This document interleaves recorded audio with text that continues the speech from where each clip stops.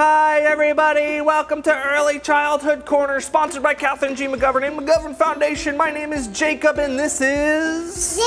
Ziggy!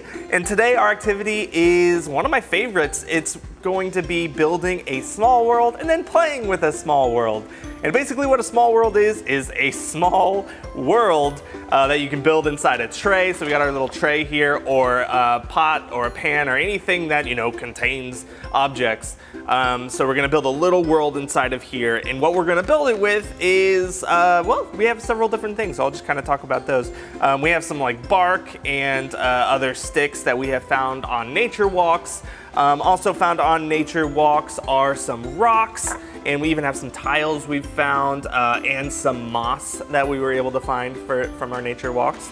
Outside of that, we also have some aquarium plants. Do we have a bed? Yeah, and we have these toys, so we're gonna play with these toys. And we have some little mushrooms that we painted, little wooden mushrooms. Some water beads that are kind of blue that we can put in to make a little ocean or lake or pond or river or whatever you want to make. Cinnamon sticks, if you can't find any good sticks, which I don't know why you wouldn't be able to, there's sticks everywhere, but cinnamon sticks also make kind of cool looking logs. And then these are little peach pits from eating peaches. So if you save your peach pits, you can use them for a small world. And the way we make it, how do we make a small world, Ziggy? We just start putting stuff in here and building the world. So we can just go ahead and get started. You want to work with me, Zig?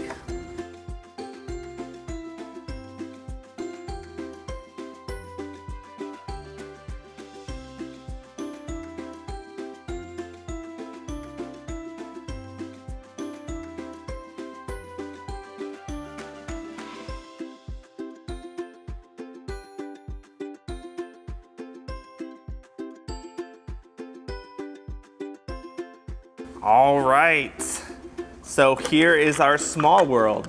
And now you might be asking yourself, what do you do with a small world once you have built it?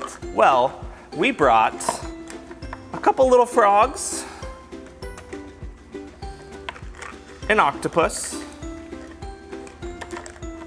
and a bird. So we have some things that we can play with in our small world. It's a great thing to make. It's fun to kind of build together, to go on nature walks and find the things for it. But once you're done with it, it's also a really fun thing to do some imaginary play with. So you want to do some play? All right, I'm gonna be the frog. I'm gonna be mommy frog. Oh, hi. Hi. What are you doing? I am mommy frog. Come on our town. All right, let's go to the town. Where are we going? Yes, eat some twins. Okay. Ah, there's an octopus! Mommy, the octopus got me! The octopus got me! Oh, thank you. Hey, I was just trying to tell you not to fall in the water. I'll be the bird. Go! Don't Go! come back.